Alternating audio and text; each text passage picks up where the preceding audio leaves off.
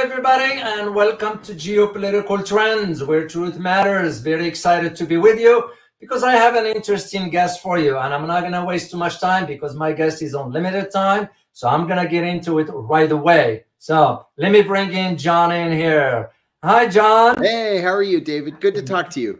Thank you very much for being here and carving out time. I know how busy you are, and we're gonna, so my viewers are very excited to have you here because they're gonna be hearing from your perspective. So, guys, just regarding John Kiriakou's bio, I put the full bio in the description along with the titles of his books. So, just for me briefly to give you a heads up, just for you to know who John Kiriakou is. He's an American author, journalist, and a former CIA intelligence. He was also working in the Senate Foreign Relations Committee in Congress. So, and he is the host of the Political Misfit along with Michelle, which, by the way, I'm going to bring in Michelle next time. So, FYI, guys, John speaks Arabic. So, that's just for you to know.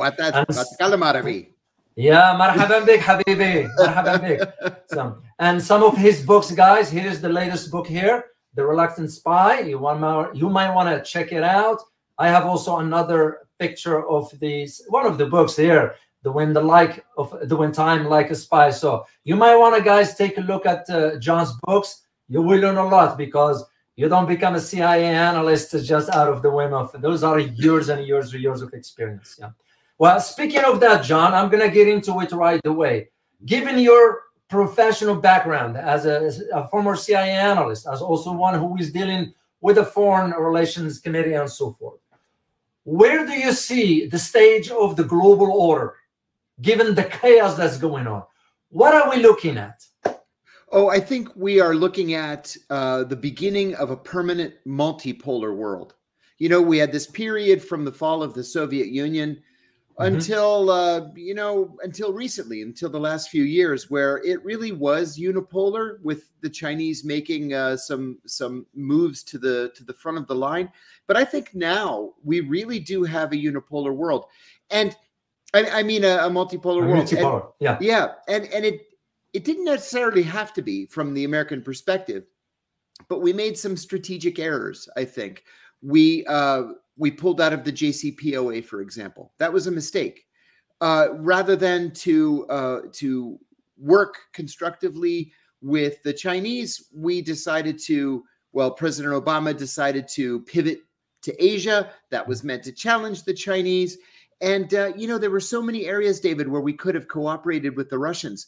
It could have been counterterrorism, counter-narcotics, counter-proliferation, all different areas, and we elected instead to challenge the Russians. Now, the Russians are not as economically strong, of course, as the Chinese. They don't have the kind of population that the Chinese do that will fuel economic growth. But really, there are three main powers in the world right now, and this is something I think we're going to have to get used to. Wow. Well, speaking of JCPOA, as one who wrote a book about Iran, back then I titled Volatile State Iran in the Nuclear Age. And I did address this issue of the JCPOA back then. And I said, what if the possibility of one of the members kind of withdraw from it or sort of don't respect the spirit of the agreements? What I'd like to get your input, John, is about the ongoing tensions now between Israel and Iran. And this specifically pertains to the nuclear aspect. Do you foresee, in your opinion, as an analyst, because you have the analytical thinking, do you foresee that Iran will move into that direction of, you know what, the gloves are off, we're going to go ahead, we're going to move forward with the nuclear device? Boy, that's a tough one. And I think, in my heart, I think no. Because there's no upside for Iran. It will open Iran to any number of attacks and lifelong sanctions. But then on the other side, it's probably something that the United States and the West ought to prepare for.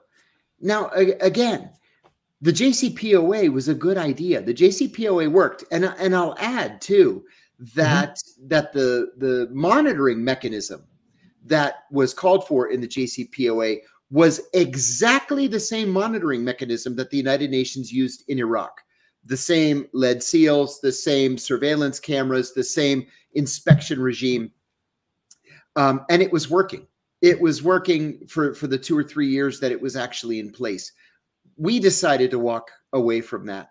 And that's a shame. Now where we ended up burning ourselves, U.S. law says that we have to impose sanctions on any country that does business with Iran. Well, as JCPOA, everybody was doing business with Iran, including the British, the French, the Germans, the Japanese, everybody. And so just because Donald Trump decided that we were going to pull out of the JCPOA doesn't necessarily mean, in our allies' thinking, that now they should pull out of the JCPOA as well or risk being punished. And so the French were the first to say to us, look, if you want to pull out, go ahead and pull out. But we're not pulling out. We're signatories to this agreement too. And if you want to sanction us, then go ahead and sanction us. And of course, we haven't. Yeah. So, in the first year or so of the Biden administration, it seemed like there was enough of a desire on the part of the U.S. government to want to re-enter the JCPOA. And so we engaged the Iranians in talks. Those talks went very poorly. Not much was agreed upon. And in the end, both sides just gave up. It was a bilateral decision. We just gave up. So relations are not good. Now, with that said, I think we underestimate the Iranians' intelligence in that I think that they've concluded that they don't really need a nuclear weapons program.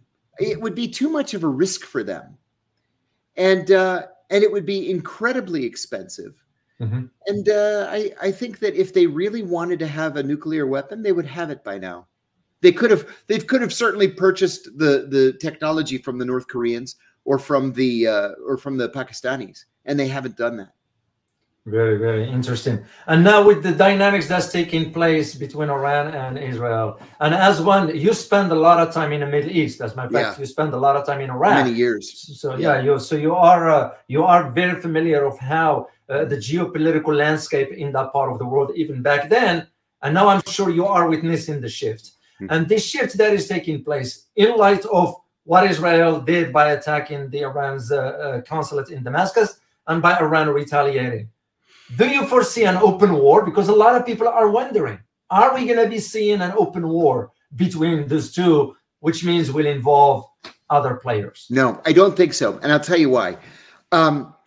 First of all, I was stunned by the Israeli government's very disingenuous statement yesterday that it never occurred to them that the rest of the world would consider an attack on the Iranian consulate as a provocation. Like what planet do you live on? If a violation, a military violation of the Vienna Convention is not seen as a provocation. So that was for domestic consumption.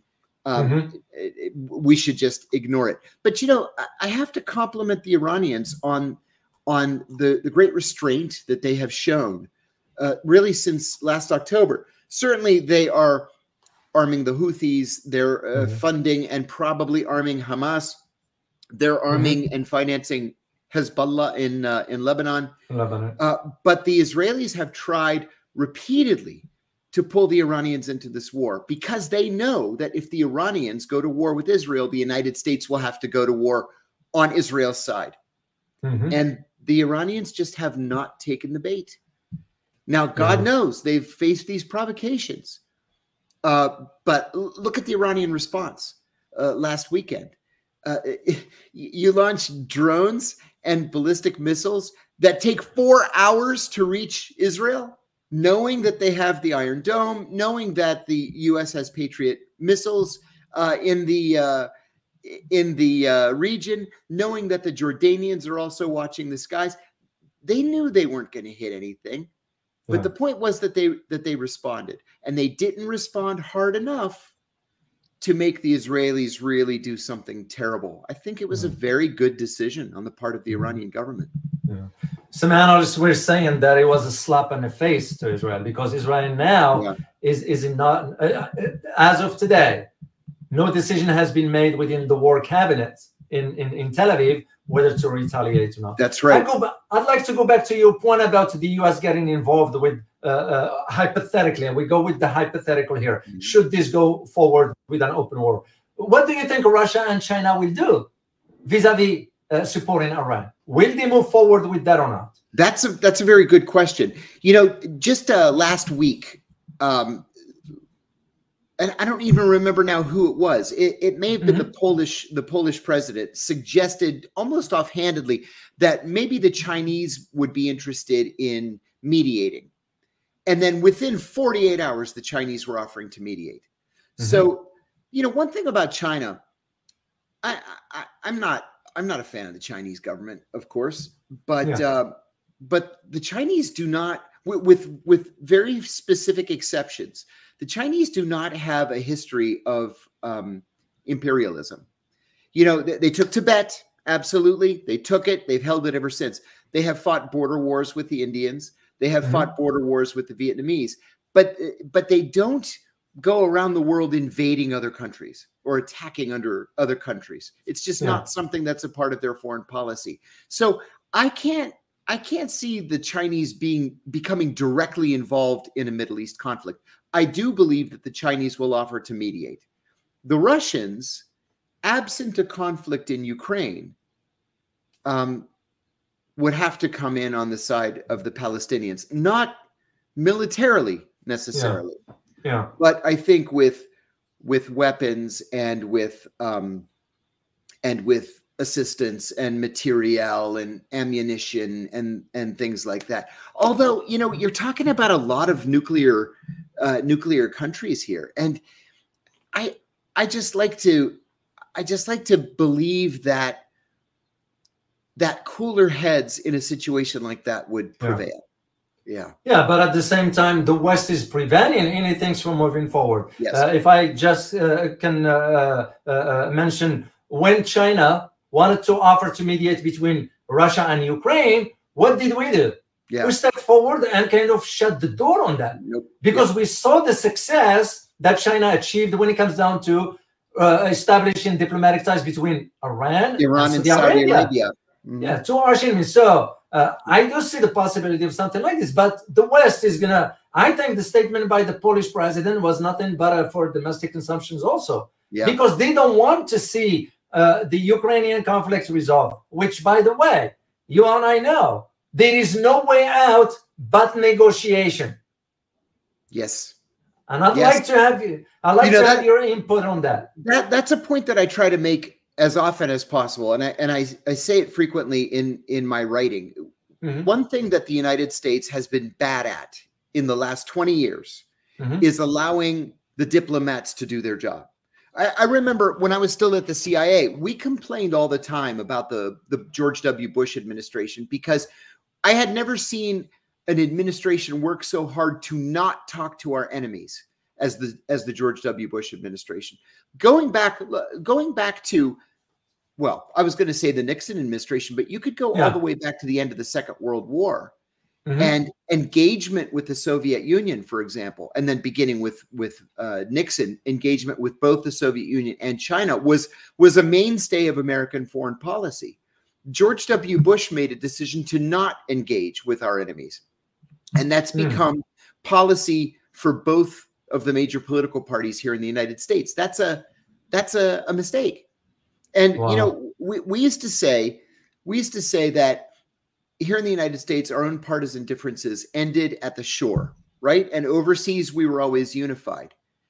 Well, you know what? Now we're unified again, but in the wrong way, in a bad way. We're unified in that we have this foreign policy where we try not to engage with the governments of countries with which we disagree. And I think that's just a terrible mistake. I'll add one other thing too, if you don't mind. Sure. I had occasion to speak with the Russian ambassador to the United States several months ago.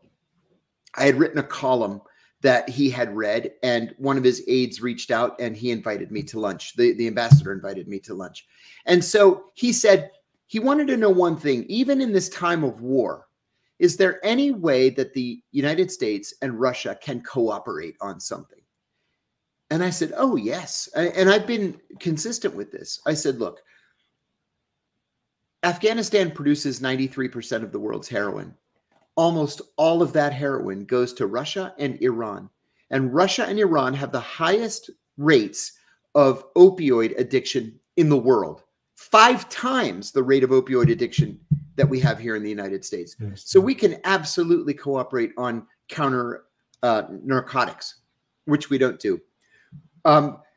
We are just as worried as the Russians are about the prospect of terrorist groups or rogue nations acquiring fissile material.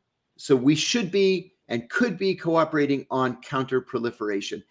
And Russia has been the victim of terrorism, just like the United States has been a victim of terrorism. And so we should be cooperating on counterterrorism. There was a piece in the Washington Post just today saying that Tajikistan, as small as it is, and as small a population as it has, provides more fighters to ISIS on a per capita basis than any other country in the world.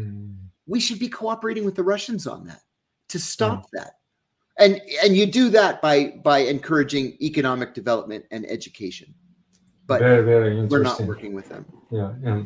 Let me go back to the Middle East, because again, there's a lot. Anything can happen on a global stage. If the Middle East is involved, you know how it is. It's gonna like suck in all the energy from. What I wanted to get your input on is the role of the Arab and Muslim countries. Hypothetically, should an open war escalate? What do you anticipate? What do you see? Because I see now Jordan is already Egypt. I can't trust them. The Turks are playing both sides. I look at Turks with the issue of Cyprus and Greek. You know that story. Then Saudis and United Arab Emirates, you know, they give in a lip service to Americans, but they don't win their thing behind the scenes. Where do you see the role of the Muslim world that is wishy-washy as far as what it stands on? That's a good way of putting it.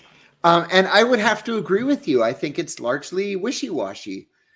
You know, looking at these countries independently of one another, the Saudis, regardless of their new relations with the Iranians, the Saudis hate the Iranians and they fear them. The Bahrainis fear them and hate them even more than the Saudis do. The Kuwaitis want to just be left alone.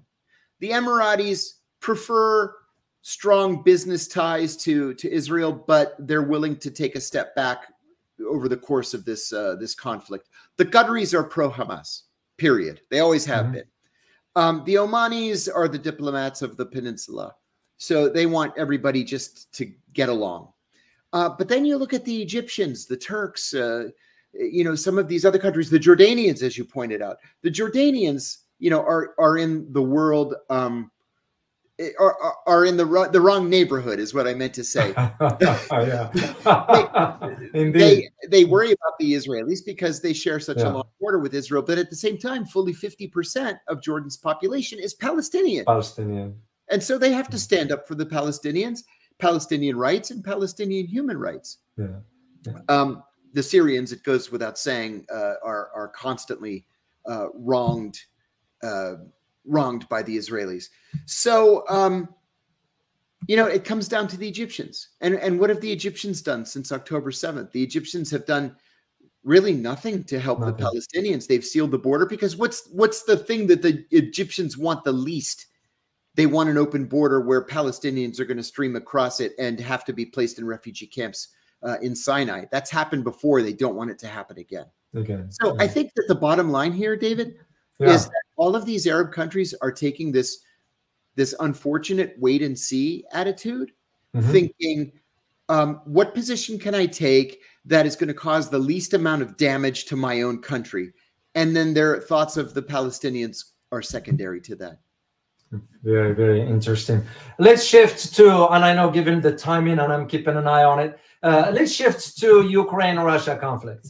And the reason I wanted to tackle this before we go to Far East in Asia, we'll close up with that. So for the Ukraine-Russia conflict, what do you anticipate coming forward, given the statements last week by the Secretary of State, Antony Blinken, saying that well, of course, we're going to admit Ukraine to NATO, which was crazy statement anyway. I don't even know why he said that. What I wanted to get your input, John, on is the idea that Russia is moving forward with some plan. Yeah. Are we seeing Russia taking over Kiev anytime soon? I don't think so. You know, the Russians from very shortly after the start of the war have been suggesting peace talks, right? That would be brokered either by the Chinese or by the Turks. The United States and Ukraine have rejected that from the very beginning. Now, the conventional wisdom is that the Ukrainians just cannot maintain this pace of war. They just can't. They can't hold the territory that they reclaimed from the Russians. The Russians are moving back in. Good weather is upon us, and that makes it easier for the Russians to move west. The bigger problem is that the Republican Party here in the United States has turned on Ukraine. Whether it's for ideological reasons or for economic reasons, the Republicans just don't want to fund this thing anymore. Now, on Saturday, the House of Representatives is going to vote to provide another $61 billion in aid to Ukraine. Half of that is going to be in the form of a loan, a loan that would be forgiven after the election. So, how much longer are we gonna end up doing that? I think that there's really no national desire anymore here in the United States to keep funding this war and providing materiel for this war. And at the same time, Russia is so much bigger and so much stronger than Ukraine. The Ukrainians just don't have the population to keep this thing going forever.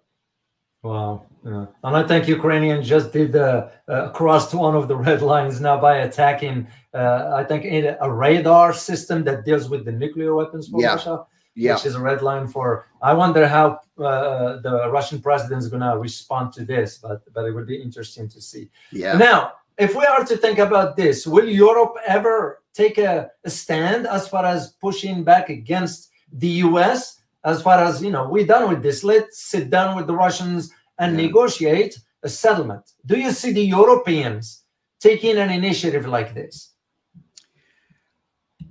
Not under a Democratic president. No. Now, if Donald Trump becomes president again, he's expressed such anti-NATO sentiment that I think the Europeans would want to take leadership of NATO. So long as there's a Democrat in the White House or a Republican who's not named Donald Trump, then I think that NATO is going to continue to look to the United States for leadership and for the bulk of the NATO budget. At the same time, you know, you've got to ask yourself if NATO is really still necessary. I personally believe that it's not. You know, I learned something interesting the other day. What is the only time in the history of NATO, starting in 1948 to the present, where NATO was called upon to defend another NATO country from attack? Do you know? It was September 11th. 11th. Yeah, that was it. That was it. And NATO came to our defense. Now, unfortunately, that meant going to Afghanistan to occupy Afghanistan. But that's the only time. And, you know, and another thing, too, is it really worth the effort and the money? We have promised the Russians repeatedly over the course of the last 4 presidents that we would not continue to expand NATO to Russia's borders. And then we've broken that promise repeatedly. Look at Latvia, Lithuania, Estonia, Poland. You know, we just keep doing it over and over and over again. And we give the Russians no reason to trust us. Trust us, yeah. We lost credibility. I mean, I've been saying this even during my time in Washington, that I was in the thick of it, in a sense of what are we doing here? And sometimes you'll have a conversation with the boss. That the boss will invite you for dinner just to pick your brain on stuff. And I say, sir, that's where this is going is not going to bode well for U.S. interests in the long term. And of course, you know, you get the bureaucracy over there and all that stuff. So let me shift to, just for my viewers, guys, for just prepare a question or two.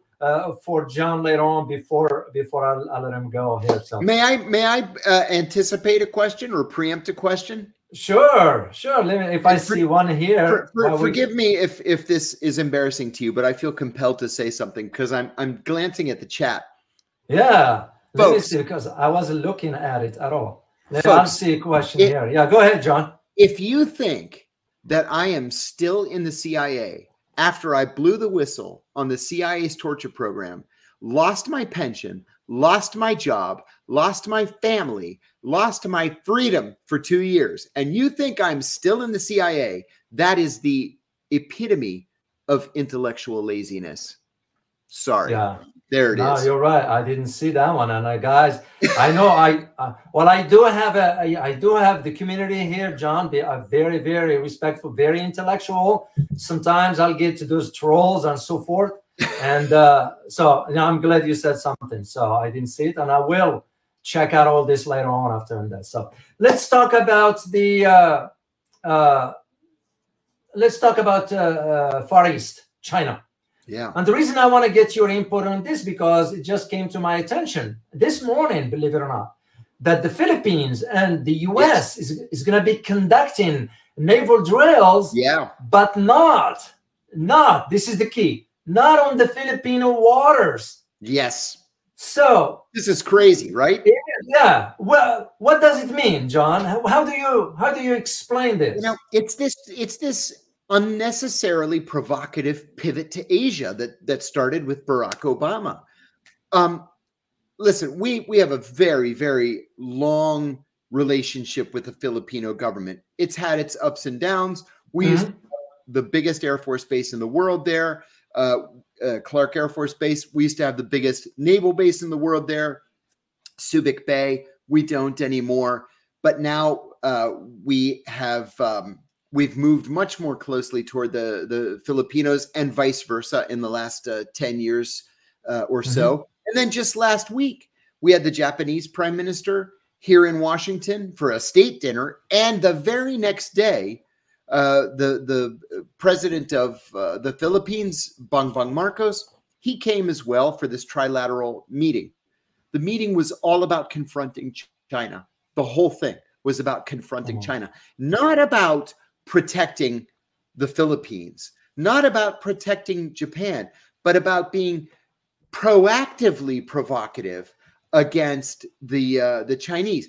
One of the things that I think many American policymakers forget is that it was the Chinese who were attacked by the Japanese, and the viciousness of that attack, which lasted from the 1930s into the middle of the 1940s. It's a part of the Chinese DNA.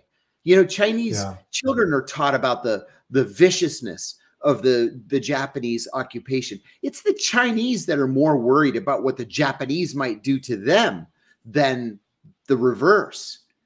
And so why we've decided to confront the Chinese like this in the South China Sea of all places, or in the Straits of Taiwan, or on an island that's only 6 miles off the coast of mainland China by putting 1,000 US troops, I just don't get what the end game is. Yeah. Well, I'm still thinking the idea that some in Washington still looking at Philippines as a colony for us. You know, doesn't matter sovereignty or not. It's just on a paper. There is another point that I was aware of, and this has to do with the current president, Marcos Jr. Bongbong, his father's assets that have been sort of blocked in the U.S. Could this be a part of that? Because I was aware of what Ferdinand Marcos Sr. assets were at that time. Oh, yeah. They were blocked. Yeah. Oh, yeah. You and I are of a certain age. Exactly. I mean, in terms of foreign policy, I was a senior in college when Ferdinand Marcos was overthrown in the People Power movement. It was very, very powerful. And and you're right.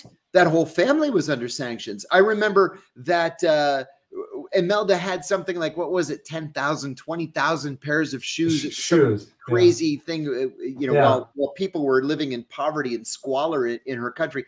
How in the world that family came back, I have no idea. But I think you're right, David. I think that at least the family's assets are frozen or have been confiscated and turned back over to the Filipino people, I would assume. Yeah, but it's just my concern with the rushing up tensions in that part of the world, especially when you consider that NATO wanted to open an office in Tokyo. Yeah. And you kind of start to wonder, why are we going to the Far East to create more tensions over there? What for? Yeah. And in fact, we gave Japan major non-NATO status. That's an actual status with capital letters, major non-NATO ally status. Saudi Arabia is a major non-NATO ally. Bahrain is a major non-NATO ally. My guess is the Philippines is going to get it right soon. Oh, what does it mean? Like, do they have now access to? Yeah, they have access to some weapons and weapon systems that they otherwise wouldn't have access to. For example, the UAE, Australia, Saudi Arabia, they have access to the F-35. So we'll give the F-35 to the Japanese as well. And we don't for other countries. In fact, Turkey's a member of NATO and we won't give them the F-35. Wow. Yeah. Wow. Well, that explains it now why Japan went ahead and increased its defense budget for 2024. Oh yeah, because we order them to. You know, the guideline for NATO is that you have to spend at least 2% of your 2%. GDP on a military budget, and something like 3 or 4 countries spend that much money or 3 or 4 NATO countries spend that much money on their defense budgets. But we're demanding it, and we're forcing them to spend more money. It's very dangerous. Very, very interesting. I want to take one last topic with you briefly here, and this has to do with Turkey and Greece, or Cyprus.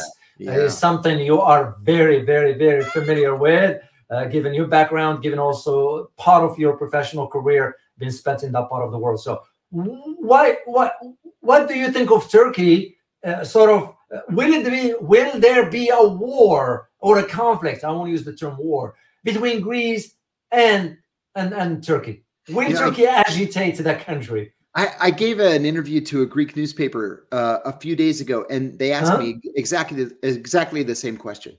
And I think no. I think there's no chance of a conflict.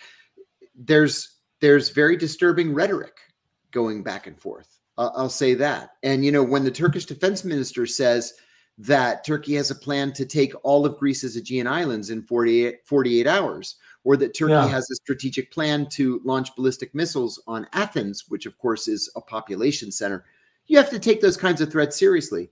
But the Turks always talk like that, and very rarely do they come close to actual shooting. The last time they came close to the actual exchange of gunfire was during the Clinton administration.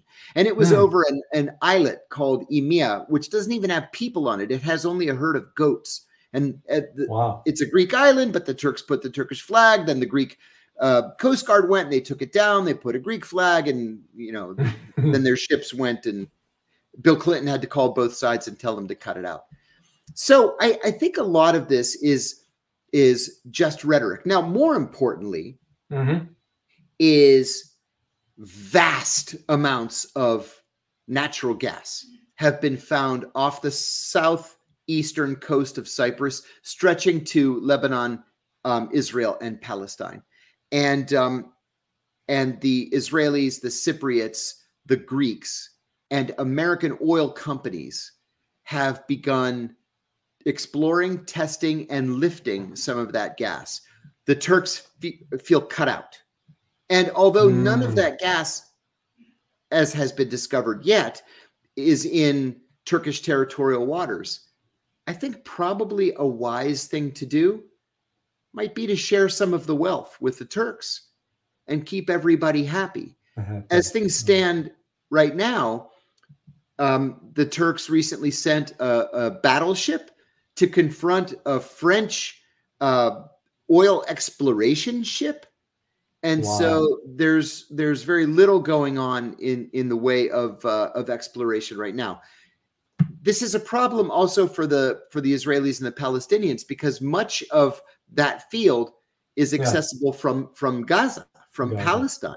And, you know, in the original agreement between all these different countries, there was an acknowledgement that Palestine, and they use the word Palestine, or Palestinians is what it is, that Palestinians own some of this gas, but that it would be up to the Israeli government to decide how much of the money the Palestinians get. And you know what the answer is going to be. It's going to be zero.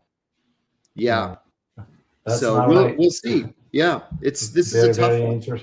Yeah. All right, let me take, guys, because John is on limited time, he was kind enough just to carve out this time for us here. I'll have him back on the show. Don't worry. I'm going to take one question or two just to be respectful of his time.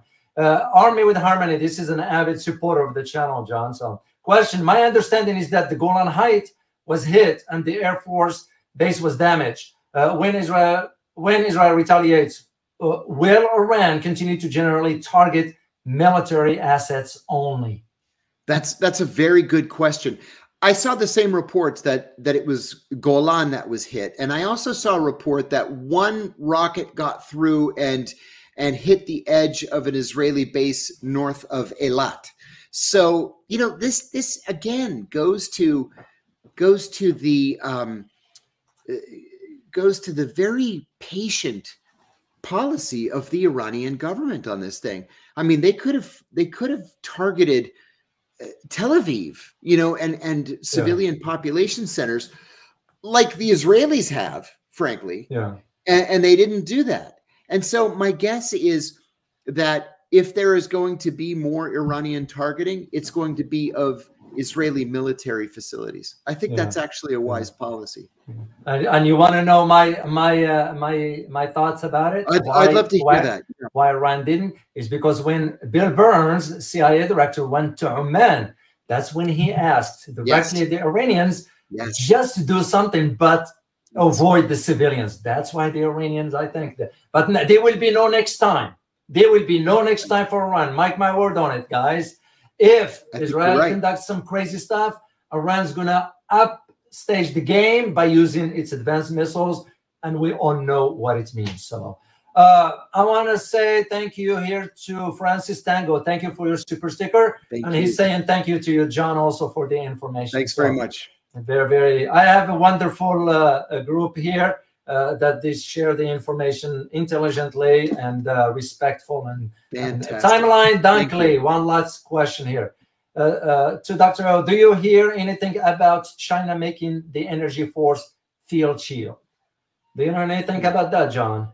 No, that's the first I've heard of it. That's the first time I heard of it too. I need to look into this. Like an Iron Dome idea? I don't know. I don't know. I'm going to look into this and check it out because I do know China is working on something very, very highly advanced, but it's not here. It's on the surface of the moon that I'm aware of, but I'll check on this one here.